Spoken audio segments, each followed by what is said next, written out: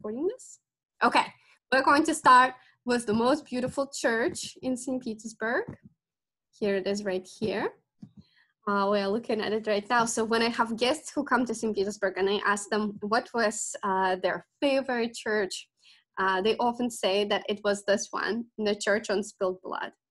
And it has these gorgeous onion-shaped domes that are decorated with gold plating, that are decorated with gorgeous enamel. The walls of the church are decorated with mosaic. And I often hear people say, wow, for such a beautiful church, it is such a weird name. Why is it called the Church on Spilled Blood? Anyway, the reason why it is called the Church on Spilled Blood is because the blood of one of our Russian czars was spilled here. So what happened is the czar, he was passing down the canal embankment in his carriage here when a terrorist threw a bomb at him. And the carriage exploded and our emperor died right here. So basically, he had a son, and his son decided to construct a church right on the place where his father was killed. So it happened right here. And what I like about this church, those of you who have seen views of Moscow understand that this is quite traditional, you know, for Russian architecture, the beautiful onion-shaped domes, the bright colors. But the thing is, for that time, and that was a late 19th century, this was not really typical architecture for St. Petersburg. We had really European-inspired buildings. So this was not really typical. And the person who was actually the author of this project was not an architect by profession. The person who designed this church was a priest. And our emperor, when he saw the project of the church, he liked it so much that he just found an architect who would work together with this priest as a team, and they would build this beautiful church. By the way, that czar, his name was Alexander III. He was a huge fan of ancient Russia, ancient Russian history, art, and things like this. I'm sorry. Ancient Russian history, art, and things like that. So, you know, that really reminded him of ancient Russian history.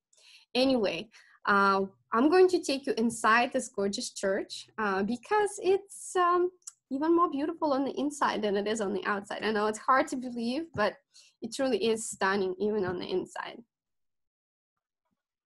So here is the inside view.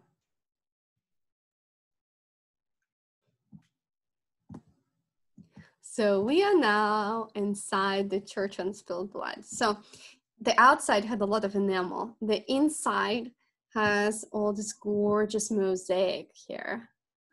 And it's almost hard to tell that this is mosaic, but by the way that the light reflects in here, that's pretty much how we can tell, because the pieces are so small, right?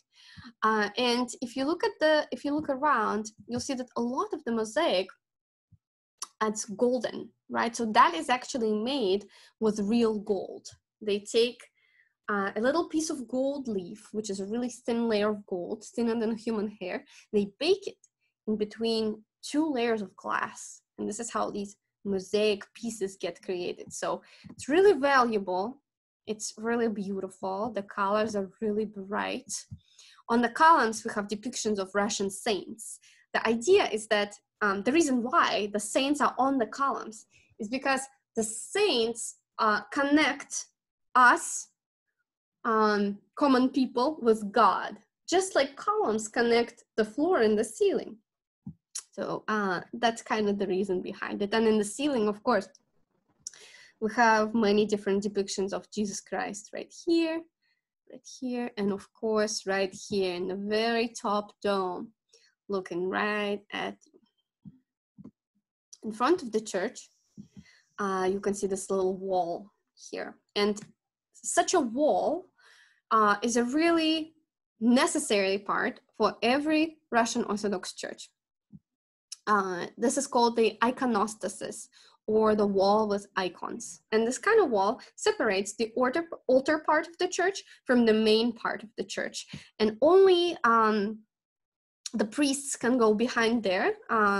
Just church visitors are not allowed to go there. And behind that wall there is the altar. However, in the middle of the wall, there is a little door here. And so that door would be open during the service. And if you were in the church during the service, you could peek and kind of see what the altar looks like. And that's pretty much it. The priest, though, goes in and out of the door. That symbolizes the connection of congregation and Christ. And then the priest would often go into the main part of the church and bless people during the service. However, one question that I get a lot about this gorgeous church is whether it is a working church. And the thing is, it is not.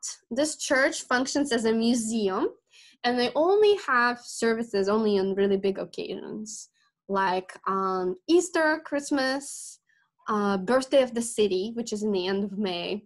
That's pretty much it. For the rest of the time, this church functions as a museum. And really, the history of this church is so amazing.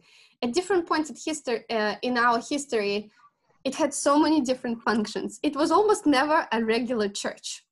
So it took a while to build. I started telling you that they started in the end of the 19th century, and they finished in the beginning of the 20th century. After it was built, it became a private church of the royal family. So they could only be here with just by themselves or with their invited guests. People, just from the street could not just come in here and attend the service. It was a private church. But it only functioned as a private church for a really little time. Because, as you know, in the very beginning of the 20th century, in 1917, we had a revolution. And after the Russian Revolution, our country became officially atheist. Yes, some people did believe in God, but the official line of the Communist Party was that in order to become a member of the Communist Party, you had to be atheists. So in the Soviet times, a lot of the churches located all over the country, some were destroyed, but the majority was actually repurposed. So what the communist government did was take some churches and turn them into other things. So this gorgeous church actually functioned as a storage. It was a storage for theater decorations at first. Then, during World War II, it functioned as a storage for vegetables. They even called it Church on Spilled Potatoes at some point. Anyway, because of its function, nobody really took good care of the church. And kind of by the end of the 20th century, it was in horrible shape. At some point, there was even a plan to blow it up. Can you imagine that this church might not have existed anymore? But yeah, they wanted to blow it up and maybe construct a metro station here on this very spot. Thank God, maybe we should thank Russian Soviet bureaucracy. It took a really long time to pass papers here and there, and so it never really happened. And in the 1970s, they decided that they wanted to restore it and make it a museum. Things became much less strict. They started, having a little bit more respect for history. Anyway, they decided to restore the church, and can you believe the restoration of this church took longer than the construction? The construction took 24 years, and it took 27 years to restore. Anyway, the restoration was only completed in 1997. So it's been a museum ever since, and yeah, it hasn't been that long. And inside here, this is the place where the Tsar who died on this place was murdered. Under that canopy is actually a piece of the pavement where his carriage was going. So yeah, it's possible to go all the way there and really see a piece of 19th century pavement. Yeah, so this is amazing, but it's a museum. The next church that I'm going to show you is actually still a working church, even though it is a historic building. I'm going to take you there. Here it is, the gorgeous church. Right here. This church is located on the main street of our city. The main street is called Nevsky Avenue. Here it is on the other side. This church faces the main street right here. There are a lot of gorgeous buildings. So for a really long time, this was actually the main church of the Russian Empire. And it was inspired by St. Peter's Cathedral in Rome. Those of you who have been in Rome might recognize the same colonnade and the circular shape. Anyway, so that was a church that was constructed in the early 19th century to commemorate a victory. It was really common to construct churches to commemorate victories. This was the victory over Napoleon. Russians are really proud of two big victories. One over Napoleon, the other one, the victory in World War II. Well, after World War II, we weren't officially a religious country, so we weren't really building churches then. Anyway, in front of the church, there are actually monuments to the war generals from the time of the war with Napoleon. Here it is. This is a general from France, Barclay de Tolly, but he was fighting on our side. And here is the Russian General Kutuzov. We're actually about to go inside the church. And General Kutuzov, who played a major role in our victory, is buried inside that church. So let me take you inside. Unlike the previous church that we just saw, this one is actually a functioning church. And you can really see the difference here.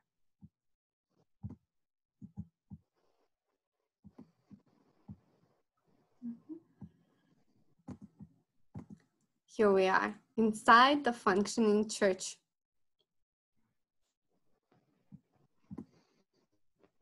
It's pretty big, you know. It was, as I said, for a really long time, it was the main church of the Russian Empire. There it is, decorated with beautiful granite columns, marble floor, and a lot of other marble decorations on the walls. But the first thing that catches one's eye is probably this giant lion, right? So what are all these people lining up for? Do you have any ideas? What do you think they're lining up for?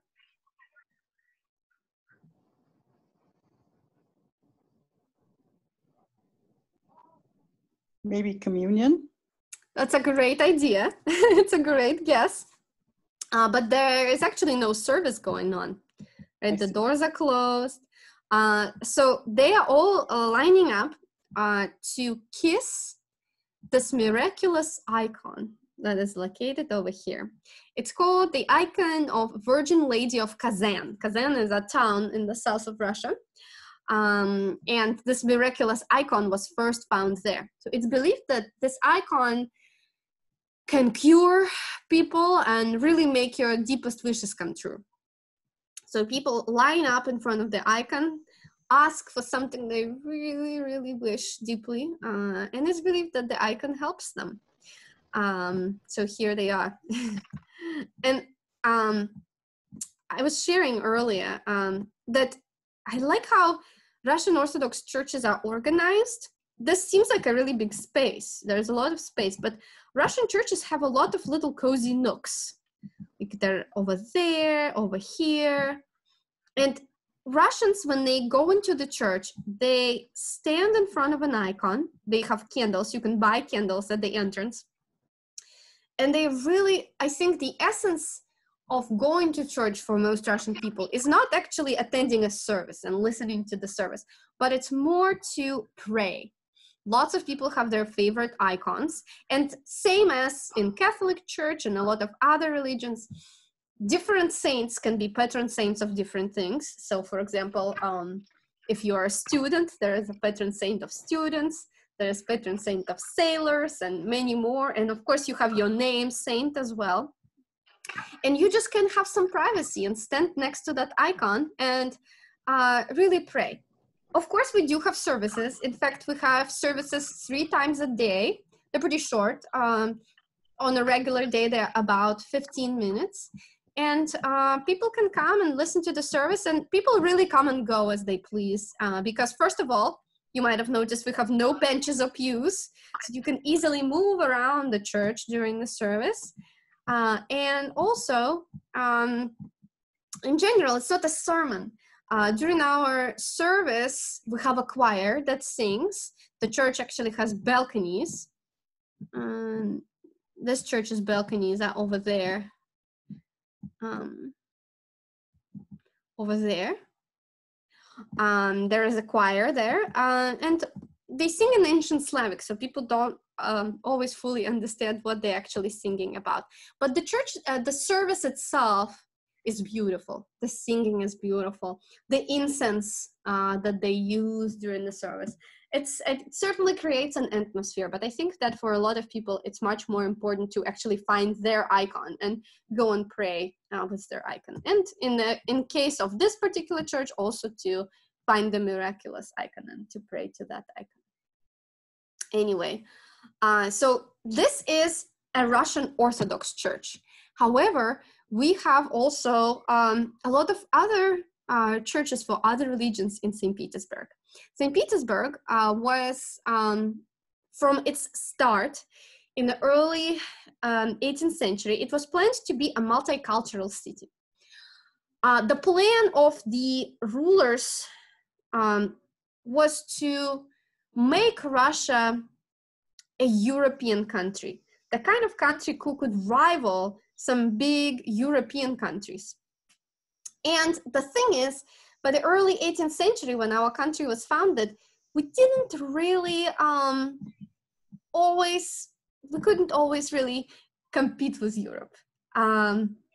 So our Russian rulers, they started inviting architects, artists, scientists from Europe, and not all of them were Russian Orthodox. They had their own religions, right? And that is how we started getting a Catholic community, a Protestant community, even a Buddhist community.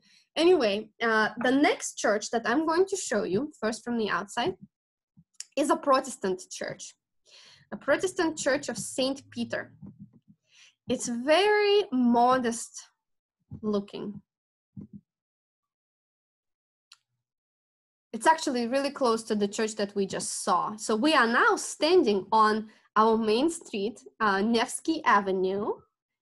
Here it goes down here. This is our beautiful cathedral that we just saw. And kind of hidden deep in this little nook is this Protestant Church of St. Peter. It functioned as a Protestant church since the late 18th century. And then, similar to the Church of Spilled Blood, during the Soviet times, our government decided not to destroy it, but instead to repurpose it. I'm about to show you a picture of what this church looked like during the Soviet times. You can kind of see it loading here. So in the Soviet times, this was a swimming pool. Here. Yep. Can you believe it? And there was a swimming pool inside the church. Here it is. This is what it looks like right now. And you can see the same church walls, and yep, they just made a swimming pool right there. I mean, it's a great location. It's right on the main street, right? And even the way that the church looks right now, it's kind of cool because you really can see, you know, basically they just filled up the pool. This is a tile floor. Those were the old pool seats, right? Let's look here, the old pool seats. So they really didn't change much, just got rid of the main pool part, but that's about it. So that's pretty cool. And this church has the main organ in St. Petersburg, located right here. So music students often come to practice playing the organ here. And when I would go inside this church with my guests, not only does it really look cool because you get to see the swimming pool, but you also really get to listen to them practice the organ, which is really fun. They play a lot of really fun tunes, not always religious ones. So this is really cool. Anyway, if you think that having a church function as a swimming pool was crazy, Let me show you another thing. I know, crazy, right? Storage, swimming pool. It was, oh, let me take a little detour. I'm gonna show you a church. It was also a Protestant church. Oh wait, it was a Lutheran church that was a movie theater. So I'm gonna show you that too.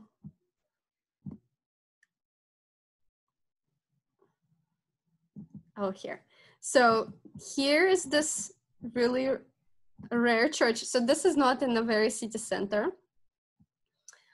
Here it is. So this is a Lutheran church. And so this church in the Soviet times functioned as a movie theater.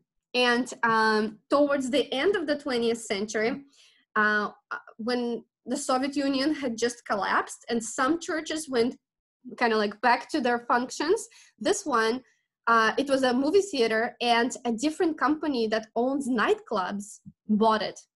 And so they actually wanted to make a nightclub inside this church. But what happened is that there was a fire in the church. They were basically ready to make it a nightclub, but there was a fire. And then there was like this time of confusion. Anyway, the city basically sued the company. They didn't want them to open a nightclub there, and they won. And so this is now a functioning Lutheran church.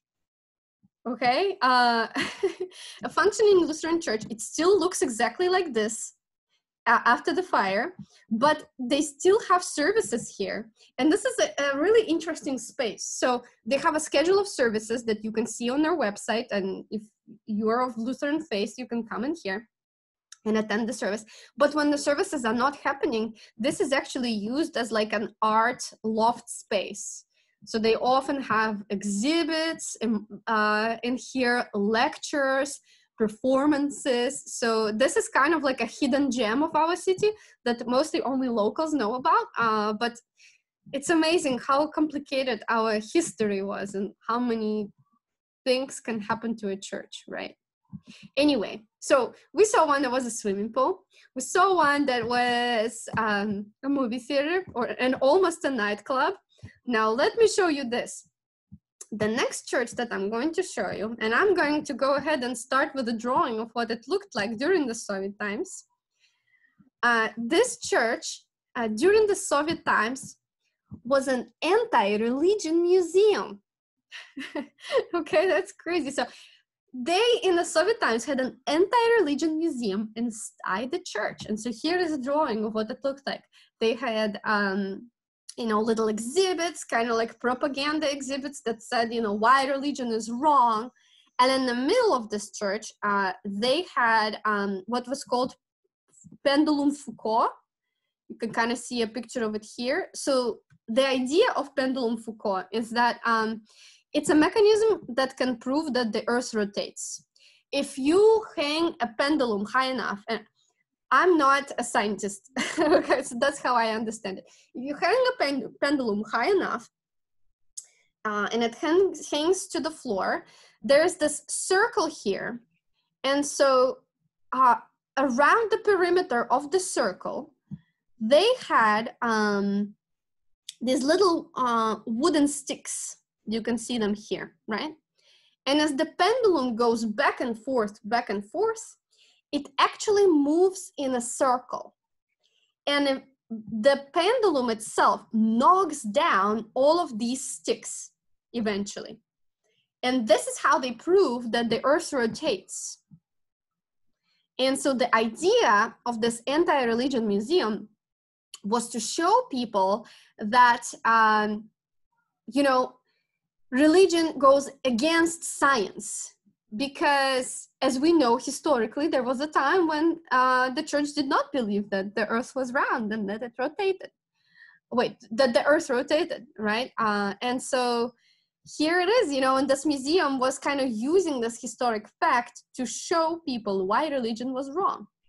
Anyway, you can kind of see from these drawings that this is actually a gorgeous church, right? So I'm going to take you inside this church with a Google panoramic view so you can enjoy what it looks like as not an anti-religion museum. Here it is. Here we are. Here is the gorgeous wall with icons right in front of us here. And I kept telling you, when the altar doors open, you can have a peek into what the altar looks like. And so we can do it now. We can have a peek here. You can see this is what the altar looks like behind the altar door. And also behind the altar is the gorgeous stained glass representing Jesus Christ. I love going into this church. It's really beautiful. It's a great example of the 19th century architecture, but I kind of regret that I'll never be able to see this church the way it looked in the 19th century when it was constructed. I read in someone's memoirs that when this church, was a functioning church during the 19th century, there wasn't as much electricity in the church as you can see right now. There's lots of light in it now, but on a regular Tuesday, this church would be, pretty dark and candle lit. There was a lot of candlelight around the church, and especially there was a lot of candlelight behind the stained glass of Jesus Christ. So I read in somebody's memoirs that they would enter this church, and it would be kind of like not as bright as it is now, but there was a lot of light behind the stained glass of Jesus Christ, and it really looked like he was floating in the air in the middle of all this darkness. So to think that that's what it looked like, it sounds awesome. I would love to see it like that someday, with a lot of light just behind the stained glass and the rest of the church kind of dark. But that really never happens anymore. It always is really well lit now. But it's worth seeing the rest of the gorgeous altar wall. By the way, the icons on the altar wall are always arranged in the same way. On the right from the holy door, you always see Jesus Christ. On the left, there is always Virgin Mary with infant Christ. And then on the right from Jesus Christ, there are always the saint of the church.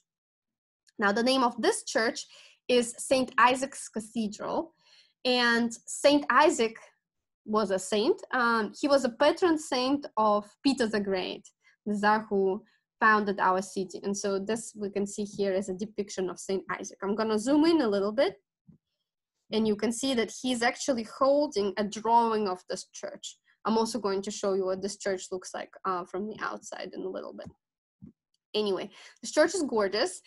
It is a museum right now, same as the church on spilled blood that we saw in the very beginning.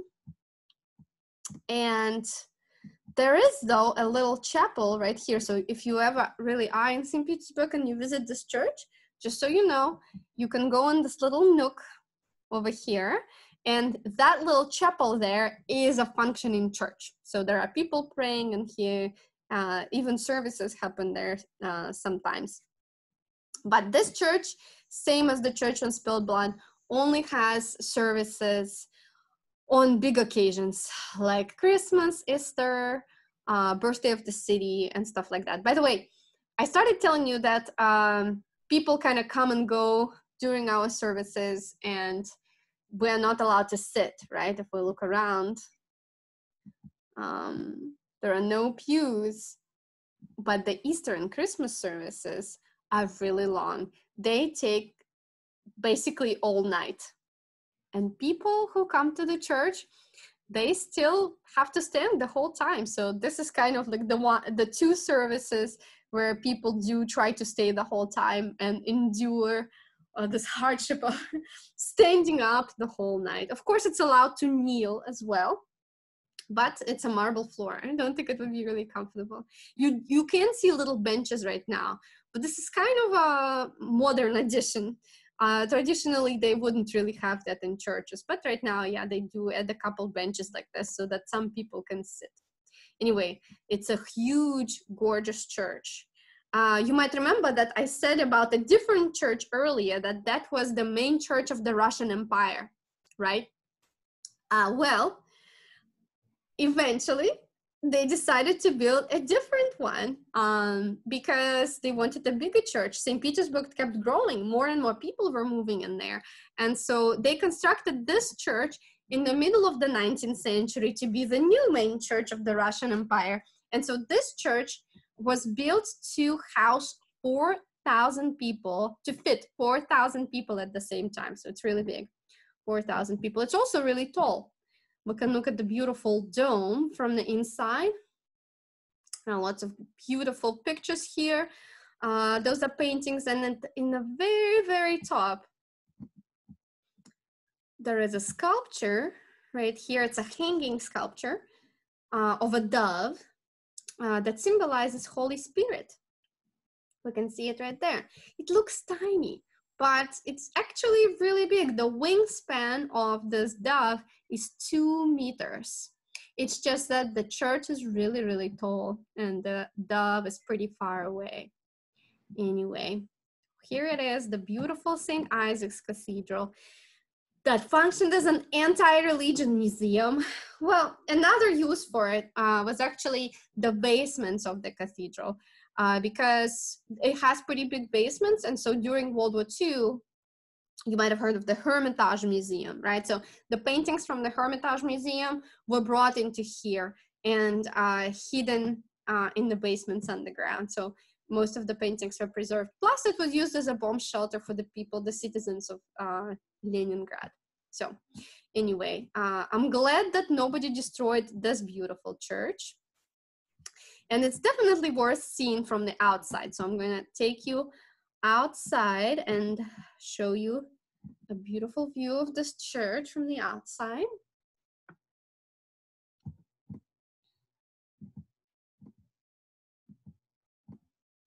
Here it is.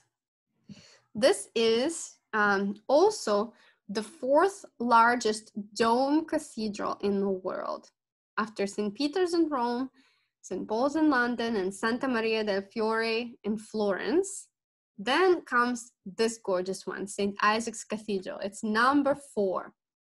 And the decoration was just so impressive, especially for the middle of the 19th century. These are really heavy granite columns. Each weighs 120 tons. And for a while, they couldn't figure out what's the right way to put them up, right? They would need a lot of people lifting such a giant column up. So the architect came up with an idea to wrap them with ropes and connect the ropes to special turning mechanisms. And so they would turn the mechanism and the columns would stand up. So anyway, and that helped them lift up these columns. And they actually first put the columns up and then they constructed the church walls inside the columns, because as the columns were lifted up, they would pretty much rotate and it could have broken the church wall. Anyway, there are also beautiful columns on top, and it's really worth having another view of this cathedral from the top. Let me show it to you here. So what I'm about to show you is known as the colonnade of St. Isaac's Cathedral. Here it is. We're looking at it right now. Here's the colonnade. The secret of the colonnade is that you can actually go all the way up here. There is a staircase inside the church, and then you do have to climb a little staircase that is outside if you're not scared of heights, and then you get to walk around the church and walk around this tower basically and see the most beautiful view of the city. It's so high above that you can see lots of things. Here, for example, is the beautiful Neva River, the main river of our city. Right across the river, these are the buildings that are part of St. Petersburg State University. The green building over here is the Hermitage Museum. Right in front of us is what is called the Admiralty. In the 18th century, that was a shipbuilding yard. Right now, it's a naval school. And all the way in the back is the gorgeous Peter and Paul's fortress. It might be hard to see right now, but I'm going to take you closer there in just a minute. Let's look around more. The square in front of the church is gorgeous too. This building over here was the city hall, and it still is the city hall. This is where the mayor of St. Petersburg works. This brown building right here is the most famous hotel in our city, known as Astoria Hotel. There is a legend that during World War II, Hitler believed that he would capture our city really quickly, in just a matter of days. And he wanted to have a party to celebrate it in this hotel. Some people say he even printed out invitations for the party with a set date, and they were later discovered. I have never seen those invitations, but from some people I heard that there is a secret museum inside the hotel and they have those invitations there. I, again, never have got to see them, so I can't vouch for that, but it sounds like a beautiful story. And over here you can actually see some residential areas. So people actually live in some of these buildings, and some of them are, this is a big restaurant, some are business centers. So we are pretty high up to see a lot of beautiful St. Petersburg views, even the Baltic Sea over there. Anyway, I mentioned Peter and Paul's fortress, which is on an island over there. And it's worth taking a little trip there because there is another church there. Peter and Paul's fortress is the oldest structure in our city. It's a fortress. So St. Petersburg was founded as a result of a war. This was originally Swedish land. We conquered it. And when we conquered this land, we built a fortress here. And people actually got to live inside the fortress. You can see some of the fortress buildings here. And it was the 18th century. If people lived inside the fortress, they needed a church to go pray, of course. So this gorgeous cathedral was constructed here. And I keep naming churches to be the main church of the Russian Empire. In the very beginning of the 18th century, that would be the main church because the Tsar, the ruler of the Russian Empire, would have most of their services here inside. This is a really tall church. We were just looking at it from here, and you can really clearly see the spire of this church right here, right? So the skyline of the fortress with the spire going up like this is actually protected by the city's government. So in the center of St. Petersburg, it's not allowed to build anything taller than this cathedral with a spire right here, because the idea is that you should be able to see it from anywhere in the city center. And again, it's a signature skyline with pretty flat, low fortress walls and then the spire going up. It's really beautiful to see from the water. Anyway, the significance of this church is huge because this is the burial place of the Russian royal family, starting with Peter the Great, who founded our city. So we're gonna go inside, see what it looks like inside. Here we are. It doesn't look like any of the churches that we've seen before, right? This was the taste of Peter the Great. He loved Europe. He was always so inspired by Europe, and he really wanted this to look like a European church. So it's a vast space. It's really light colors. This might look like marble, but this is actually painted to imitate marble. But, Peter really wanted this to look like a European church. He was so proud that we defended Sweden in the war that he even put Swedish flags on the walls, and we still have them here. Anyway, again, I said every church has its beautiful icon wall, and here is the gorgeous icon wall of this church. It's made of wood that is covered with a thin layer of gold, with gold leaf. Gold leaf is, by the way, really fragile material. It wears out and has to be reapplied regularly. The way that this wall is designed, you can really see the altar well.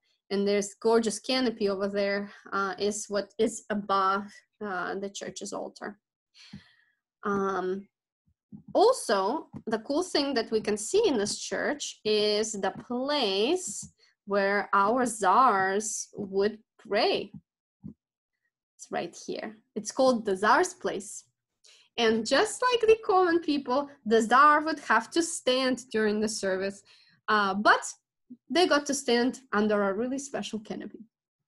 This canopy has a lot of original parts. Not all of them are original, so the fabric is actually new, but the tassels and the embroidery, of course, the wooden details, all of that is original. It's a really intricate thing to do for restorers, by the way. The embroidery is made of gold and silver threads, and they actually have to be cut out of the fabric and reapplied onto a new fabric. It's really intricate work. Anyway, originally there were two of those canopies. One would be next to this one for the wife of the Tsar, but only this one survived. Anyway, I said that this is important because it's a burial place of the Russian royal family. So here we are. These are the earliest Romanovs of the 18th century. This is the tomb of Peter the Great. By the way, they are all buried underground, so they are not actually inside of these sarcophagi. They're all in coffins underground, but these are tombs that represent them. Peter the Great, he's buried next to his wife, whose name was Catherine I. And next to them, you can see their daughter, Elizabeth. And then behind, you can see Catherine the Great. Catherine the Great, she was the niece-in-law of Elizabeth, and she came into the country to marry Elizabeth's nephew, who is buried next to her. His name was Peter III. And then right behind Peter is another ruler whose name was Anna. She was his niece. She was not a really prominent and famous Russian ruler. Anyway, we just saw the first Romanovs of St. Petersburg, and I'm going to take you to see the last ones, the last Romanovs of St. Petersburg. Here they are, buried in this little chapel. So this chapel is dedicated to our last royal family. It is Nicholas II, the last Russian Tsar, and his wife and 5 kids, 4 daughters and 1 son. And they're all buried underground in separate coffins, but above ground there's one sarcophagus for all of them. The history of the last royal family is really sad. When the revolution happened in 1917, they were put under house arrest. And then after that, they were transferred to, first to Siberia, then to the Ural Mountains region, where they were also kept under home arrest for a while. And then one night they were told that they were being transferred to a safer place. They thought that they were being transferred to Europe maybe, where they did have some relatives, and in fact, they might even have been told that they were being moved. Anyway, they were put in the basement where they were supposed to wait, and as they were waiting, the soldiers, the revolutionary soldiers, came into that basement and shot the whole family. That was actually their plan, to execute the royal family. The problem, on top of all of this, was also that the royal family wasn't buried. They just took the bodies and they threw them in the coal mines, which meant that for a really long time, people actually didn't know where the royal family was. And you might have heard stories of Princess Anastasia, right? That Princess Anastasia survived. There were imposters all over the world that claimed themselves to be Princess Anastasia. Part of the reason was that, people didn't know where the bodies were, what happened to the family exactly. But eventually the bodies were discovered, and our science had developed to the point that they actually could hold DNA tests, which proved that yes, this was the last royal family. They used some of the bodies from this very cathedral. Anyway, eventually the family was buried here. And in the middle here, you can see an icon, because our last royal family is considered martyr saints in the Russian Orthodox Church. So they are now considered saints. On the walls, you can see memorial plaques representing different members of the family. Nicholas, Alexandra, their 4 daughters, their son, And over here, this plaque is dedicated to non-family members who stayed with the last royal family till the end. There were some servants who remained loyal to them until the very end. They had a family doctor that was with them, and a cook that also stayed with them, and they were killed together with them. And there is a memorial plaque for them. They are not buried underground here, but the memorial plaque is put there to show respect to them. Anyway, they are all buried in this church. By the way, you might have heard that even though we say that these are the last Romanovs, it's actually not entirely true. It's the last Romanovs that ruled our country, but there were a lot of other Romanovs, their relatives, who did not have such a scary fate, who did manage to escape the country and mostly moved to Europe. And now there are descendants of the Romanovs pretty much all over the world. I heard there is one in Florida, and there are a lot in Europe, of course, especially England and France. Anyway, so they are allowed to be buried here, not in the main church building, but there is a little adjacent chapel where if they want to be buried there, they can. So as crazy as the Romanovs' fate was, they actually do sometimes visit, and they do sometimes visit this church. I once was accidentally a witness to their visit. It was really official. But yes, they came and walked around the church, and it was really special. Anyway, so we have seen a lot today. We started with the church on spilled blood with the gorgeous onion-shaped domes. Then we saw the beautiful Kazan Cathedral with the people lining up to kiss an icon. We saw the church that used to be a swimming pool, a church that used to be a movie theater, a church that used to be an anti-religion museum. And finally, we saw the burial place of our whole Russian royal family. So we saw a lot of churches. Do you have any questions about anything that we have seen so far? Or anything that you want to share?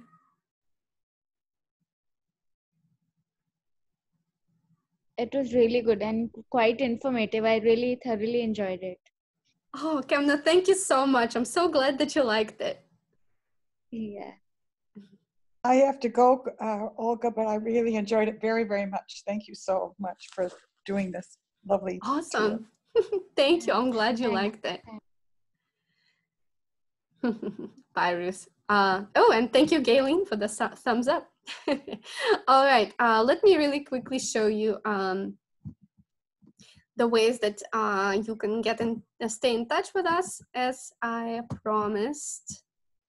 Just a second. We have a Facebook page that is Eagle Travel Tours to Russia. Please feel free to follow us there. And an Instagram page, Eagle Travel. So feel free to find us Eagle Travel on Instagram, Eagle Travel Tours to Russia on Facebook. And if you do want to leave a tip, here is my PayPal page. The link is simple. It's PayPal me. So paypal.me/Olga Russia. PayPal.me/Olga Russia. If that doesn't work for some reason, feel free to reach out. I can copy and paste the link to you. But once again, paypal.me/Olga Russia. I hope that we stay in touch. Thank you so much for joining us again today. And yeah, I'm doing these free tours every Thursday, and I try to make them different every time. So I hope you join us again. And thanks again for coming today. Thank you. Thank you. Thank Bye. you. Bye-bye. All right. Bye, everyone. Bye. Bye. Thank you. Bye.